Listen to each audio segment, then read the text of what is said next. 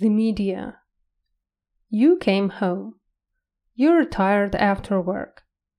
You turn your TV set on. And what do you see?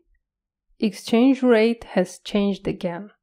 The cost of $1 is higher, though your salary is still low. There are natural disasters, terror attacks, and wars all around the world. Do you like getting such information? Of course not. But that's the way our modern world works, according to various news programs. If only my great-grandma could know what our reality became, she would die for the second time. I think the media is the creator of our reality. It programs us day after day. Compare the television of the USSR and the television nowadays.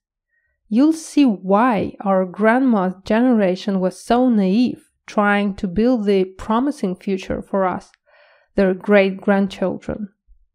There were simply no bad things on TV. Life was good.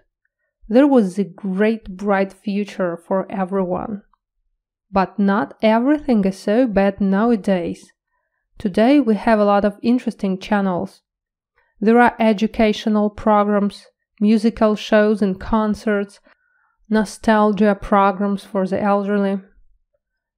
There are a lot of genres of movies, so everyone can choose what they want to watch.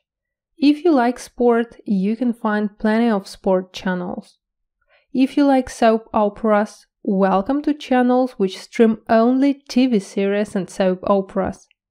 If you turn on a kids channel for your child, you're sure that he or she will watch only child-friendly content.